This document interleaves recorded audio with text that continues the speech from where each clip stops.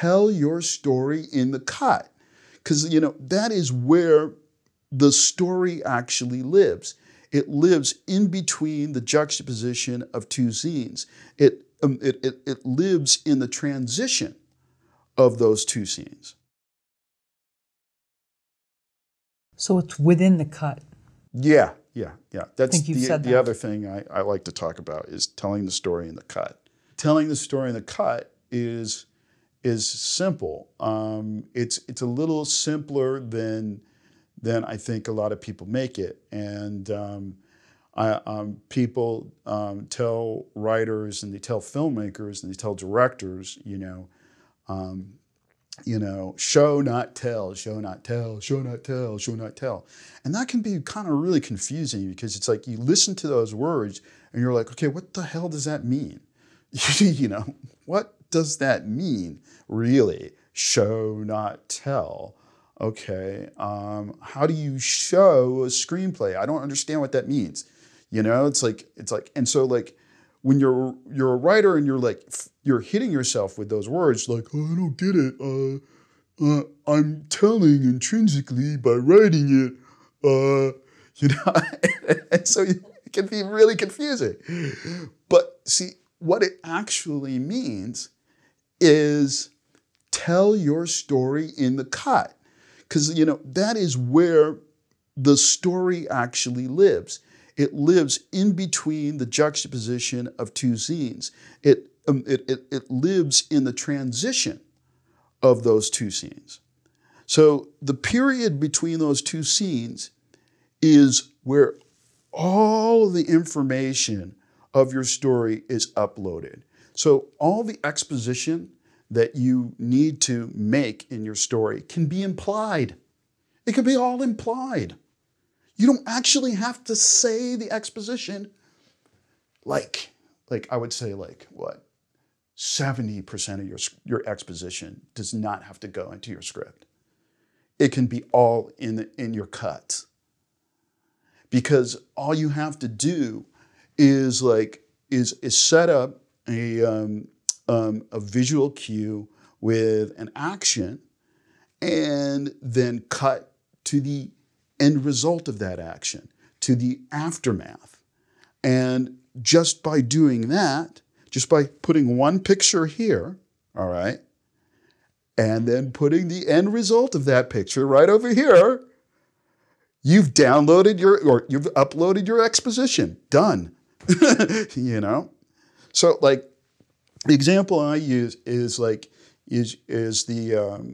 girl at the bar, at the hotel bar, and the bartender comes up to her and gives her a drink and then signals towards a man at the end of the bar who waves at her because he sends her to drink. Uh-huh. And then cut to later, they're in a hotel hallway, stumbling into her hotel suite, kissing, and we know what happens. We don't need to know what they discussed at the bar. We don't need to know what their conversation was. We don't need to know all the details in between. We get it. We get it. And it's a really, really simple technique. And there are a lot of filmmakers and writers that don't avail themselves of it. And there are a lot of writers that do. Number one on the list is Kenneth Lonergan, who is a brilliant writer, and he knows exactly how to do that. William Goldman also knew exactly how to do that. So, but yeah, it's it's a simple thing, more people need to do it. That's all. How did you get better at telling your stories within the cut? Sometimes it was hard won, because I had this tendency, I think like a lot of new writers do, to want to fall in love with their language and to hold like some kind of like chunky like diner scene with like some interesting characters talking and like throwing some colorful banter back and forth and like, ooh, how interesting this is. And when I started to realize that it was unnecessary, and that not only was it unnecessary, that it was shooting myself in the foot as far as grabbing the attention of readers. It's not to say that those characters may not have been doing or saying anything that was interesting or fun or anything. It was dropping the ball, in the ball game, as far as like making my work stand out for others. Because essentially what I learned is that in the long and short of it, readers aren't interested in your scene. They don't care about your scene. They care about the story you're telling them. That's what they care about. They don't care about your scene. They care about the story you're telling them. So if they fall in love with your story, they'll fall in love with your script. They're not going to fall in love with your scene. They're not in it to fall in love with your scene. So yeah. Although there is something very charming about those diner conversations. I enjoy seeing them, and then you've got Marge, the waitress, and, all right, what'll it be? And then, then she leaves, and then they're trying to like talk, so that she doesn't hear them. That's a whole other, that's a whole other discussion. It depends on where it is, and it depends on how you do that sort of thing. Is one thing. And, like, for example, one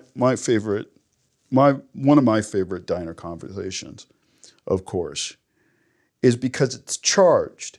You charge a scene. You charge a scene by telling it, by telling your story in cuts. All right, by loading your story like that. Heat. Yes, excellent. You charge. Everything is very, very sparse and very. There's not much going on in Heat other than the action, the reactions, the setups for the heist. It's very lean, Heat, and then it gets to that diner scene between Pacino and De Niro, and it means everything. That conversation means everything. And that's how you load those scenes, by telling your story, and then you come to a scene where there is, more or less, a standoff. If it's not a metaphorical standoff, it's not emotional standoff. That's how you tell stories. In general, you can't have that standoff in every scene of your script. Otherwise, you're confused about what you're doing. Sure, and in keeping it lighter, the 80s, 90s sing-along scene, which I don't know why they used for so long, where something's on the radio, somebody turns on a stereo, and now the whole group's singing together. That seems to be lost, and I'm happy that that's the case. I don't mind stuff like that. Okay. I don't mind anything that's experimental like that, as long as everything else is tight. You can do anything experimental, but if everything else is tight, it will like rise to the top. Okay. I'm a personally, it's not my favorite film, okay, but I am a sucker for that Hall & Oates scene in 500 Days of Summer. Okay, all right. I am a sucker for that scene because I've been that guy. Okay. I've walked out of that swinging like that. Okay. So I've been that guy. So I'm a sucker for, so I mean, like, so if you do it right, it flies. It flies.